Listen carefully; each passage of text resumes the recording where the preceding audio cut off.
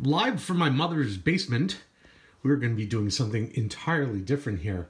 This is my mom's Roberts 1725 tape recorder player, reel-to-reel, that she got when she was a kid.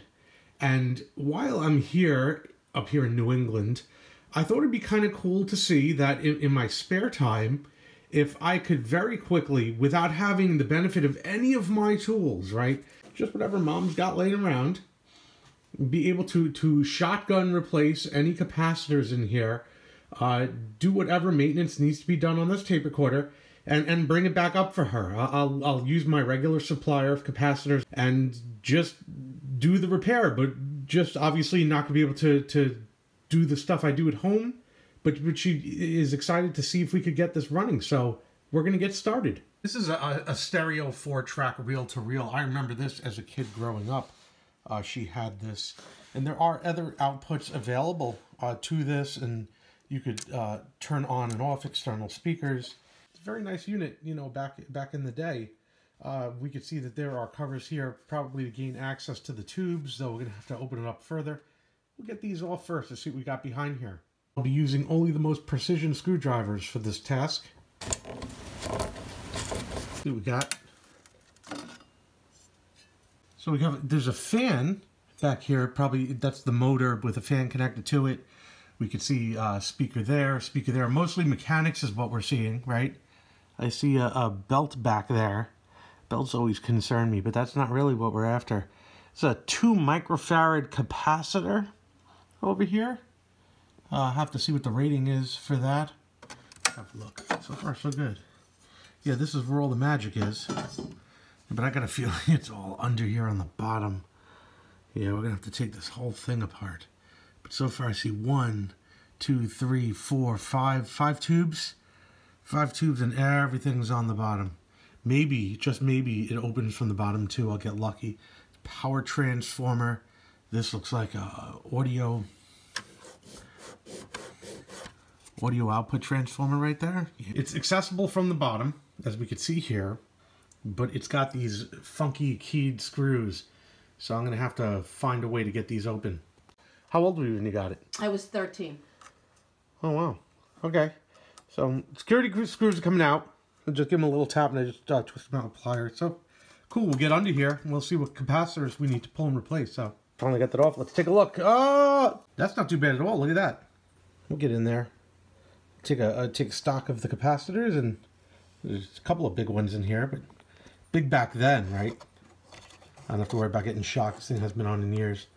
40 by 350, 40 by 300. There's another little one back there. Cool. Yeah, we'll write a list. We'll throw out an order. We'll clean up some stuff in here. It does reveal itself, though. We could see that if I get these screws out from the back here, and there's some more up top here by Mason's Legos, and the bottom ones, that we may be able to just slide this out from the chassis, giving us a lot more room to work. I'm not going to be having the same tools that I used to do this job, so that would probably be for the best. Just slide it straight forward and out of this chassis is what we're going to go for. Okay, all of those screws have been removed from here, as well as from the bottom. And we're going to try and bring this forward real gentle like. Well, there are 2 more screws on the top, so I got to get those as well. Indeed. Mom informs me that these screws are also holding them in. Good job. Thank you. That's why we keep you around. I know. Jesus Christ, that better be all of them. Okay, so here's how it goes. This plate has to come off because there are screws under it, right? And in order to get that plate off, I have to take off some of these things right here. So we're just going to do that. Don't want to damage anything. Being very careful. So I'm going to do that now. Is anything left to take off on this thing? Oh. Nope. What did I do? Oops. 2 washers came out. Yeah, I got them. Definitely not at my workbench. But okay, we're good. Oh, those are just the, yeah, we're good. We're good. We're good. There we go. Dun, dun, dun. Nice. Look at that, huh? And now we'll be able to remove from. There's the bolts for the chassis. See that? 1, and then there's probably a 2 down there, and then there's a 3, and then there's a 4. Good. Unscrewing those 4 screws releases this forward like this, and this piece will come out separately. Now this unit is completely separated from the tape player. There's a couple of wired connections that I recorded and a power plug, believe it or not, standard 2-prong that connects into it. Now we're working with not so much, you know. Now we got like, you know, not a whole lot to deal with. Now it's just like basically we're just dealing with a small amplifier and a couple speakers. You can see the tubes are NEC, Japanese, right? With that, we have separated the unit from the wooden box. It's a little difficult. These clips sort of dug into the wood a little bit up top, provided some resistance. But now it's completely separated. Now we can get under it. We blow this out with some air, get it nice and clean. We'll clean the tubes. I think this shaft is the only thing that needs to be oiled here. This is mechanical, and you know, clean the switches. I've got some potentiometers here. Maybe we get a little, see if we get some deoxide at a Radio Shack or something. Maybe worthwhile to get that. I'll leave it with my brother or something. He'll find some use for it, and for the tube sockets too as well. Everything else is in good condition. Take a look at the speakers. You know, speakers are pristine. There's nothing wrong with them. So this is what I got. This is a 40-40 by 350, 40 by 350, 40 by 300, and this suspiciously looking cathode bias thing looks like 50 by 25. That's all I found as far as electrolytics down here. So that is good enough to start off an order, right? I see other capacitors, but they're not electrolytic, and I don't have ESR meter and stuff like that, and I'm not going to do a shotgun of every single cap in here. It was just those. This is a QD contact cleaner, and this is the lubricant for the mechanical portions. We're going to start with the contact cleaner right now. Try and get all this stuff done before the capacitors arrive, obviously. And I'm going to be doing the potentiometers. There's a multi-switch over here that connects to a lever on the other side. We've got all these jacks and ports. And this switch had a heavy feeling to it as compared to this one. Got a lot lighter when I sprayed it in, so we'll see what happens. Also, this inner one, very heavy as compared to this now. Whatever grime was in there definitely got worked out. So I'm going to turn these a while. This is definitely not deoxys, so I'm going to turn them a while, loosen whatever's up, and I'm going to irrigate it again. I'm going to make sure I dry up whatever accumulates inside this chassis. I didn't have any Moz, but I was able to find some of my mother's silver polish here. And that worked just fine to polish up the end of this terminal. Try and bring it into focus. That worked absolutely perfect. There's an old one over onto the left behind the wires that hasn't been polished for comparison purposes. As you can see, a nice shine to it. So that'll do the job for cleaning up those terminals. See 2 more terminals right here that need attention. I've polished those 2 connectors. That came out just fine. I only polished the area that's actually going to touch the jack and not worry about the entire connector, so we could see a nice reflection there. Found one more jack that I cleaned down here. This one was a stereo one. Actually did it, bringing a Q-tip through the front of the jack to clean this one out. The layer multi-function switch is going to be interesting. You can see me turning it from the bottom, and I'm just going to have to spray it and keep turning it, get all these sections and clean them out. I've gotten everything. I'm going to flip it back over and work on the tube sockets. I'm just going to pull out one at a time, clean the tube, clean the socket, and put them back in. I don't want to break them.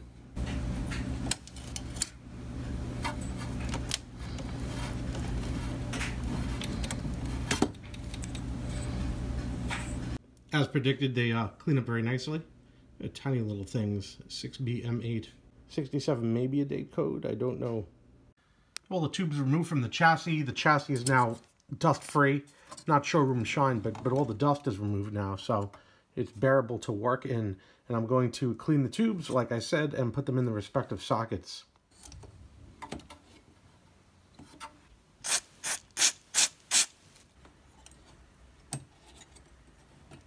Here's our next contestant. I think this one's a rectifier. Looks like a rectifier. Clean this one up now.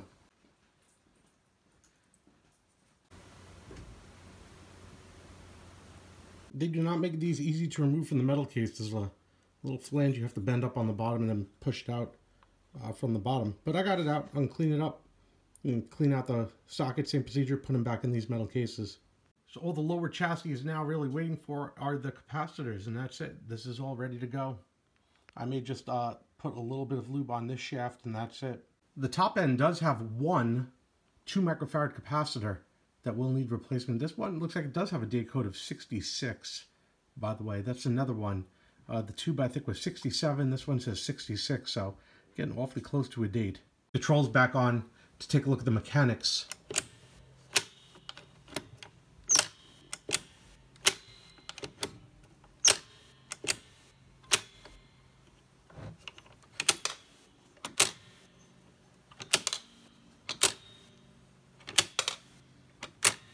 Every single joint and area that moves has been lubricated. Works really nice now. Nothing to complain about. And this little thing up here, now working good. So everything up front here. I know there's a couple pieces in the back I still need to address, and I think there's a linkage behind here I need to reposition for that, as well as cleaning the heads, which I'm going to do with alcohol, and I think a bearing in here that I need to do, but most of it I was able to get done with relative ease, so very nice. I've called in my specialist Sadie to help me review the quality control of this iPod repair. What is that? Light? What, is it a light? I don't know. What do you think it is? Light. Huh?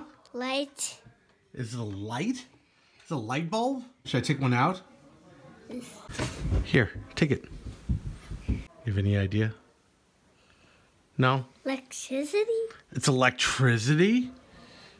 Could be electricity. What year is on there? 67. That's a long time ago. Nana's iPod was big, huh? Yep. Yep, Nana had a big iPod. What do you think, Mason? Huh? What do you think, Mason? What is this? Come here. I know this. You want to take a look where it came out of? Came out here. It came out of there, no doubt. What is it? I just forgot the name. Is it a vacuum tube? Yes. Oh. That's what it is. Oh. It's a vacuum tube. It goes there. The vacuum tube and it goes there. Let's put it back in then, huh? And there we And go. it looks like that. And then we're done. So the vacuum tube stays. The vacuum tube stays because this is a Nana's portable iPod, right? Mm-hmm. This is the portable one. The candy lamb. You don't want to see the stationary one. No. Just arrived in the mail is Nana's blank MP3 from the 70s, right? Mm-hmm. And we are going to do an unboxing, right? Yep. And we can see that this has never been recorded on, right? And what do we got here? What do we expect to find in this package? A MP3. An MP3 from the 70s, huh? Mm-hmm. Yeah, let's do it. So you could take the cellophane off. Rip that up.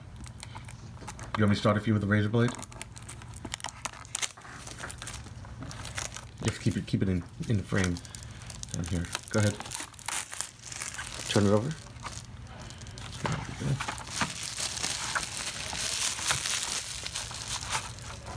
Carefully raise the cover of the box. Give it a little shake. Open it up. Oh, look at that. That's old school, huh? And that's it. That's what we're going to use when we do our recording. Put all our songs on there. Cool, huh? Mm-hmm. We're going to be doing a little bit of detailing here to the face of the unit.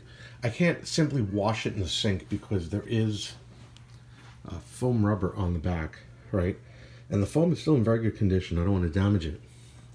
So I'm going to use some Windex and spray it and clean it, and that's what I'm going to do very gently.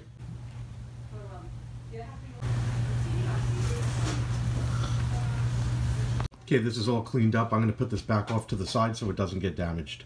The outer case is not only going to be cleaned, it's also going to be treated. Possibly, I'm going to try Armor All and see if that brings out a shine to it and remove this paint.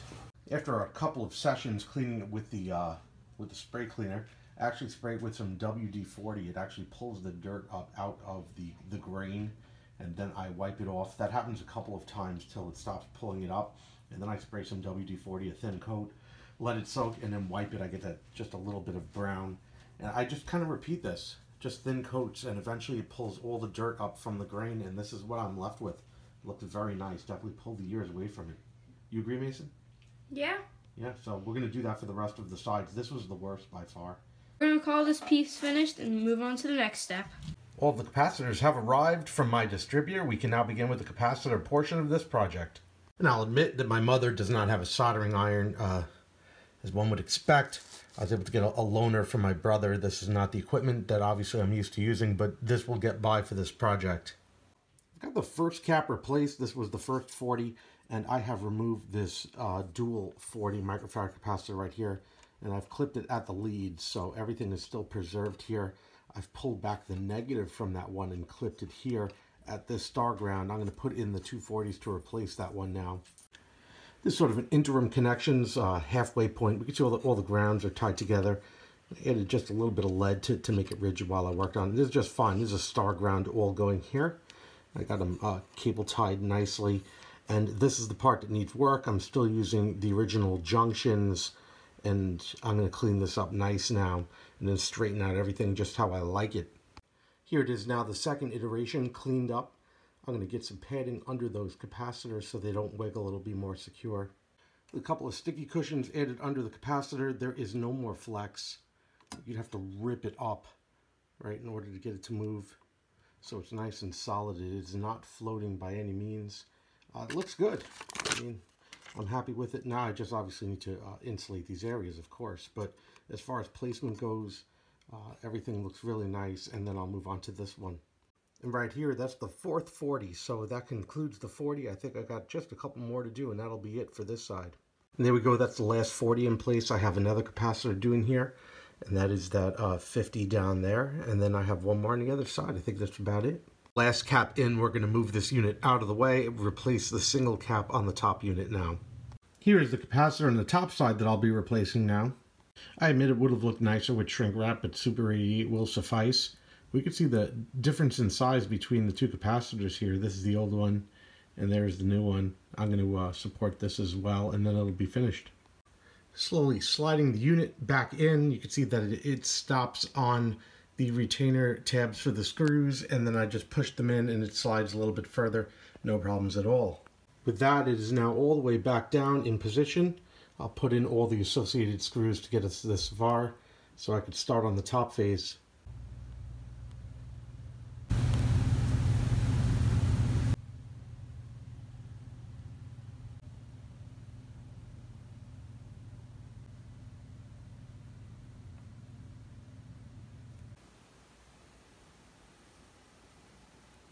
Good time to give the heads a proper cleaning. I got some isopropyl alcohol on here.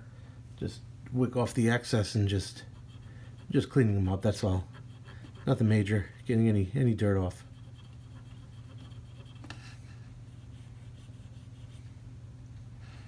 A little bit of brown is coming up. I have automatic set to off. I've got it set to stereo, tape speed set to high. And what I'm going to do is I'm just going to fire this up for its inaugural smoke test. And it is running. Take a look at the tubes in the back. See, everything is glowing very nicely. Fan spinning. As it's a new turn up and I don't have a variac, I am going to just let it sit here for a few minutes and monitor it, let it find itself. And, you know, only the electrolytic capacitors were replaced. So I want to let the other components just sort of warm up and acclimate. It's worth noting that this 2 microfarad capacitor is not electrolytic, and it is not polarized. When I put the electrolytic capacitor in, it exploded. I have reverted back to this one. I will resume testing now. It works a lot better when it is not exploding in my face, as demonstrated.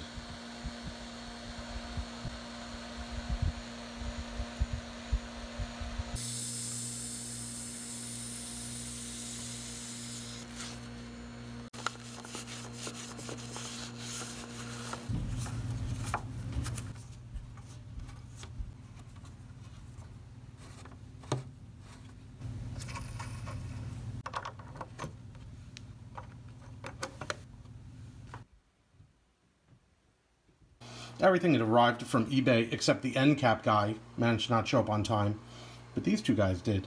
So I'll be able to start doing some testing here, though it's going to have to lay on its side. So I put a cap under here so that the cables wouldn't be impinged.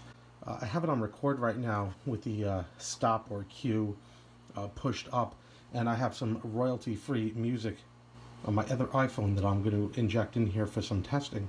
So Mom and I have been fiddling with this for a little while, right? Just using the beginning of the tape for experimental purposes. Come to discover a couple of things. Number one, right? This specific Roberts player is not designed to work laying on its side. We found that out. It doesn't stay aligned. It doesn't spool into here. It's unstable, right? So what I've done is I've used one of the old caps. This is dried out rubber, but it'll still serve our purposes. And then we use the cork from a wine bottle, right? It's not ideal, but it'll get us through testing. And what I did really quickly was balance the inputs and then record some royalty-free music from YouTube for the purpose of testing. And I'm changing the volume and stuff in the background. That's me actually messing around with this to get the meters to balance. Came out nice, huh? Yeah, very nice. Yeah, I'll push it back on. I mean, this is not ideal. It's only supposed to get us through today. Interesting that the meters don't work on play, but they work on record. I don't know what's up with that, but that's what it is. They work fine on record. Once I got them bouncing in the right position, I kind of left it alone until it ended abruptly. But yeah. So what I would like to do with this tape now is I'm basically just going to throw it into play. This tape has been in the box for quite a while. I want to retension it.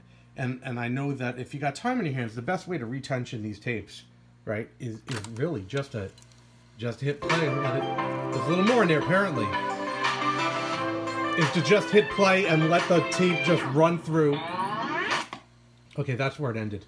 The best thing to do is just to hit play and let the whole tape tension through all the way to the other side, and then I'll rewind it, and then this tape will be good to go for recording. So that's what I'm going to do now.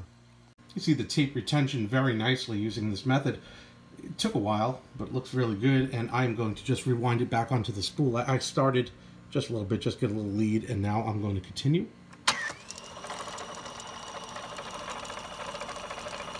I admit this is not the best setup, but it'll do till the parts arrive. You ready, Sadie? I'm going to show you one time. You ready? You watching? Mm-hmm. No tricks here, right? Here we go. You watching? Make sure the volume's good.